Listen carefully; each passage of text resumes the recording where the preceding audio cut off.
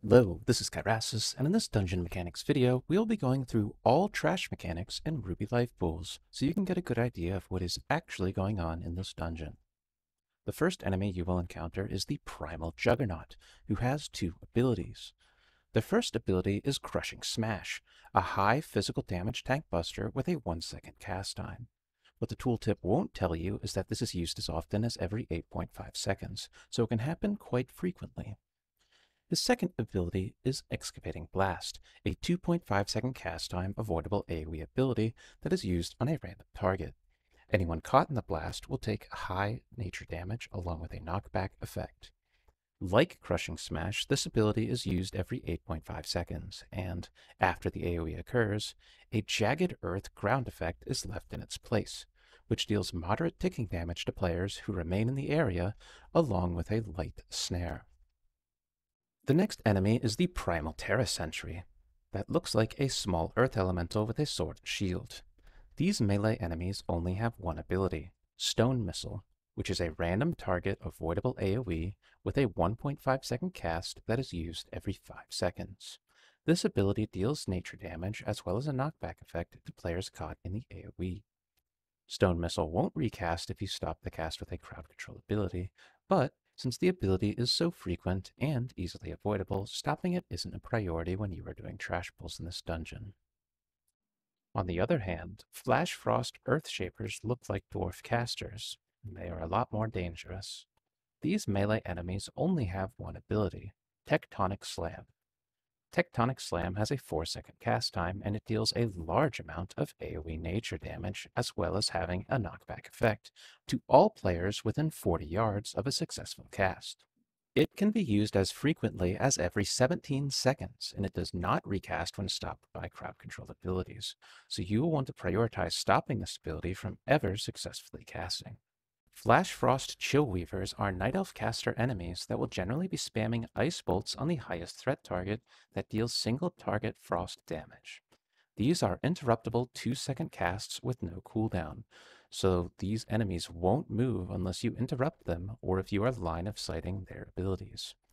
Outside of Ice Bolts, they can also channel Ice Shield on allies, giving them a stacking absorb shield as well as CC immunity, which can be a problem if they stop you from interrupting Tectonic Slam from the Earthshapers.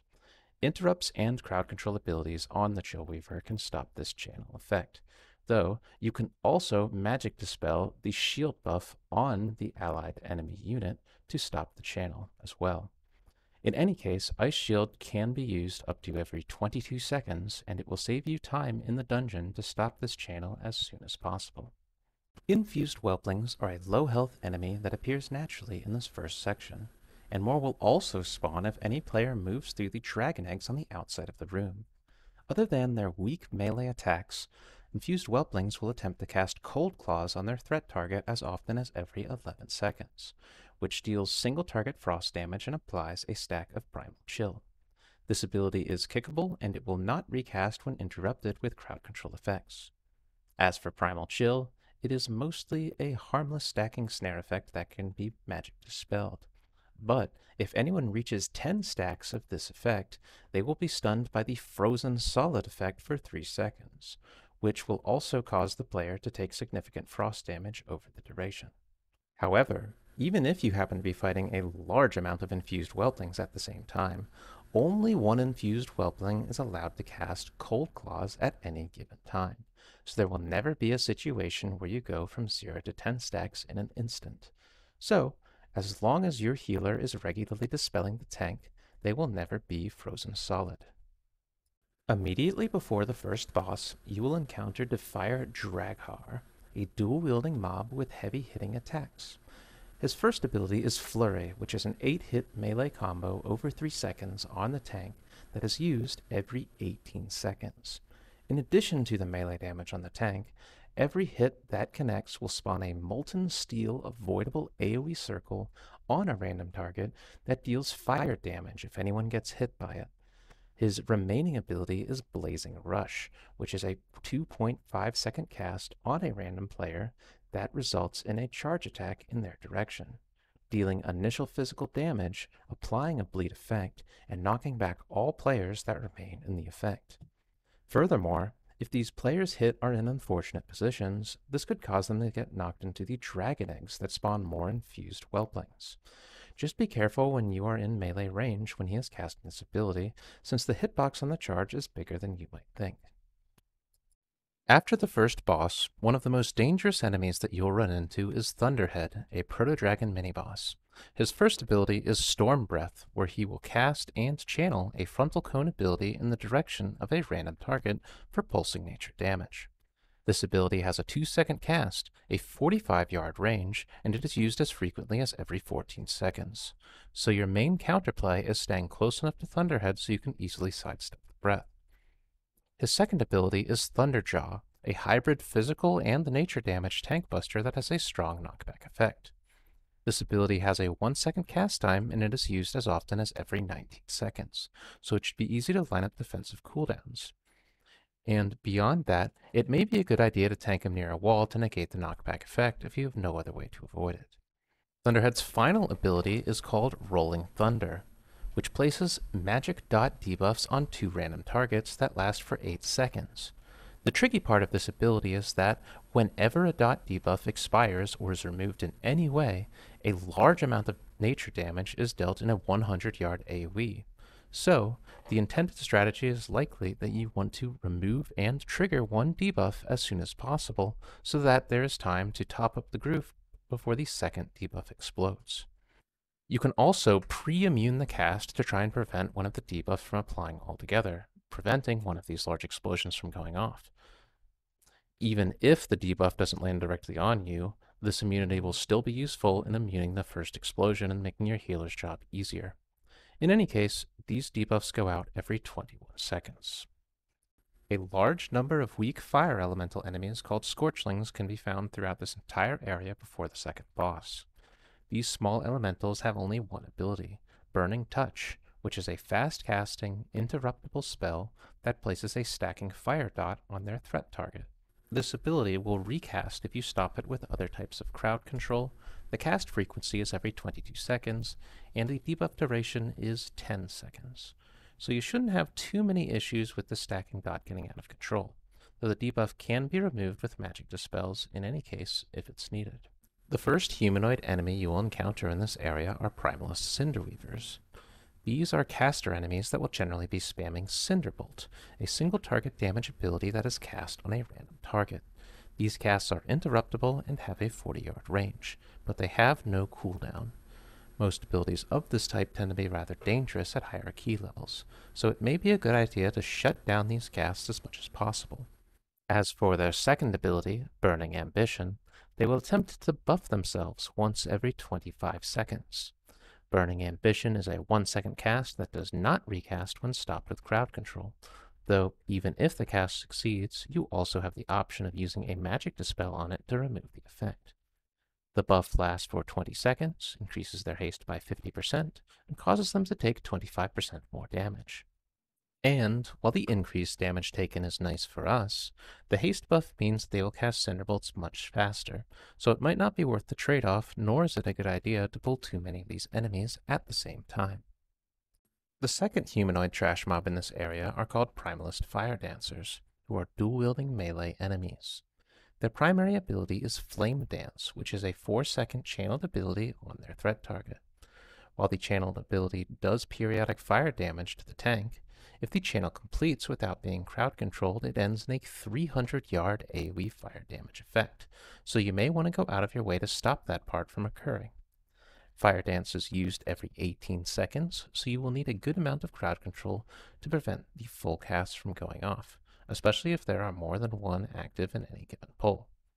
When reduced to 0 health, they will also perform a 6-second channel before dying called Blaze of Glory. This will deal consistent pulsing damage if you are within 3.25 yards of the Fire Dancers, and it will spawn several avoidable AoE zones in the surrounding area. There's nothing you can do to stop this cast, and they will die once it is over. The second of the 2 Proto-Dragon mini-bosses is Flame Gullet. His first ability is Flame Breath, which, for all intents and purposes, is a carbon copy of Thunderhead's Storm Breath we talked about earlier, except that it deals fire damage instead of nature damage. while the second ability, Fire Maw, is somewhat similar to Thunderhead's Tank Buster, though it does have some important differences. The initial damage is a little lower, it does not have a knockback effect, and the cast frequency is less often at every 23 seconds. However, it does apply a 10-second fire dot that deals a significant amount of damage instead. Finally, when you damage Flame Gullet below 50% health, he will begin pulsing AoE fire damage every 2 seconds in a 60-yard radius that increases in damage by a flat 40% after every pulse. So, while this dragon isn't too dangerous when he is above 50% health, you will want to try to kill him as soon as possible once you push him below 50%. The main objective for this section is to kill all 4 Blazebound Destroyers. These giant fire elementals have a few abilities, the first of which is Living Bomb. Living Bomb is a random target debuff that is used every 18 seconds. It is a 6-second dot effect that causes its target to explode for AoE damage and a knock-up effect once the dot expires. Interestingly enough, this final AoE also works on the humanoid primalist enemies. So, as long as you aren't killing any of your group members in the process, you can attempt to use it to deal some extra damage and to interrupt some of the primalist casts. Beyond that, Blazebound Destroyers will use their Inferno ability every 20 seconds. This ability has a 3-second cast and it will result in large AoE fire damage in addition to a fire dot to all players within 50 yards. Interestingly enough, this ability can be line of sighted, at least by using some of the line of sight spots available near the stairs. So it is possible that line of sight strategies get used on this enemy if Inferno ends up dealing a significant amount of damage. The final ability that these destroyers use is called Burnout, which is another on-death ability. This ability has a 5-second cast time and will deal a large amount of fire damage to anyone who remains within the 20-yard AoE when the cast completes. You can also line of sight this ability while remaining within 20 yards if you want, but I'm not sure if there's much need to do that. Finally, there is one more enemy in this section that you will most likely not want to fight at all. Hidden on the inside of the ring are 4 Primalist Shockcasters. These enemies spam cast Lightning Bolt on their threat target, though they sporadically use this ability on other targets if they get 2 off in a row. It is a kickable ability with a 2-second cast and a 40-yard range. Their second ability is Unlucky Strike, a nature dot curse effect that deals a particularly large amount of single target nature damage when it expires. This curse is used every 12 seconds, and the damage is quite brutal unless you have a way to remove curses. Finally, they have Thunderstorm, a 20-yard AoE damage and knockback ability that passively occurs around them every 17 seconds. On top of the fact that these enemies are immune to most forms of crowd control, I see little reason to ever fight them. Before fighting the final boss, we will run into a number of new trash enemies, the first of which are Storm Warriors. As it turns out, the Storm Warriors aren't too complicated. They're simple melee enemies that have a single Thunderclap ability. Every 8.5 seconds, they will attempt to cast Thunderclap, which deals nature damage in a 5-yard AoE around them and applies a 10% haste and 20% movement speed debuff to all targets hit. They will recast this ability if you attempt to crowd control them during its 1-second cast, though it is very likely that snare immunity buffs will make you immune to the Thunderclap altogether, and that snare removal effects can be used to remove the debuff. As for Primal Thunderclouds, they are mostly harmless small wind elementals. Right out of the gate, you will notice that a majority of their health is a magic dispellable absorb shield called Storm Barrier. But as soon as this dispel effect expires, they will attempt to cast an ability called Crackling Detonation. Crackling Detonation is a 1.5-second cast that will attempt to recast if you stop it with any form of crowd control. If this cast succeeds, they will immediately charge to a random player and blow themselves up, causing a large avoidable AoE damage effect in a 3-yard AoE. Tempest Channelers are a stronger caster type enemy that spams Thunderbolt when they aren't casting other abilities. Thunderbolt is a 1.5-second cast ability that is interruptible, and it will only cast on the current threat target for single target nature damage. Since it has a range of 30 yards, she won't move much on her own unless you kick her or line of sight her initial casts. Her first cooldown ability is Summon Primordial Thundercloud, which does exactly what you think it would do. This summoning can be cast as often as every 13 seconds, and there is nothing you can do to stop it from happening. Her last and most impactful ability is Lightning Storm, which deals AoE nature damage to all players within 100 yards over the duration of 6 seconds. This ability is used every 16 seconds, and before you get any ideas, it doesn't look like you can use line of sight to avoid it. Compared to Tempest Channelers, Flame Channelers are a lot more controllable as dual-wielding melee casters that are vulnerable to most types of crowd control effects. Their primary ability is called Flash Fire, which is where, after a 2-second cast, they will channel on a random target for up to 6 seconds, dealing pulsing AoE fire damage every second to everyone within 5 yards of the target, and leeching 3% of the damage done back to the Flame Channeler. This ability is used every 12 seconds, and it's interruptible during both the windup as well as the actual channel. Additionally, they will instantly apply Burning Veins to themselves every 12 seconds, which is a 9-second buff that increases their haste by 50% at the cost of them taking fire damage over time. This buff effect can be removed with Magic Dispel effects. The final trash mob of the dungeon is High Channeler Raivati. While she has a lot of cooldown abilities, she will spam Shock Blast outside of those cooldowns, an interruptible 1-second cast single target damage ability that applies a nature dot to the target. This ability has no cooldown, and she will prefer targets who do not already have the dot applied to them. As for her first ability, we have Lightning Storm, which is exactly like the version used by the Tempest Channelers, except she only uses it every 22 seconds instead of every 16 seconds. Her next cooldown ability is also similar to Tempest Channelers, with Summon Primordial Thundercloud. The only difference is that she uses Summon Primordial Thundercloud 4 times in a row whenever she decides to cast it, and she will do this once again every 22 seconds. Immediately after summoning the Primordial Thunderclouds, she will cast Tempest Storm Shield, an ability with a 3-second windup and a 6-second channel. As soon as the 3-second windup finishes, all remaining storm barriers in the surrounding primordial thunderstorms will combine into an Absorb Shield on High Channeler Raivati.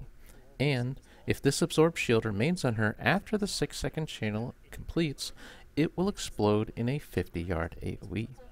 That being said, her channel will immediately end as soon as you break the Absorb Shield, and the shield size is basically nothing if there are no storm barriers left for her to steal at the end of her initial 3-second cast. And there you have it. That is all of the trash mechanics in Ruby Life Pool. If you would like to make it easier for other players to find this content, feel free to like this video and subscribe to the channel. If you have any questions, if there are any additional topics you'd like to see in the future, or if you have any opinions of your own about Ruby Life Pool trash mechanics, I'd like to hear your opinions in the comments below. I can also be contacted through Discord, and my information can be found in the video description. In the meantime, good luck and have fun.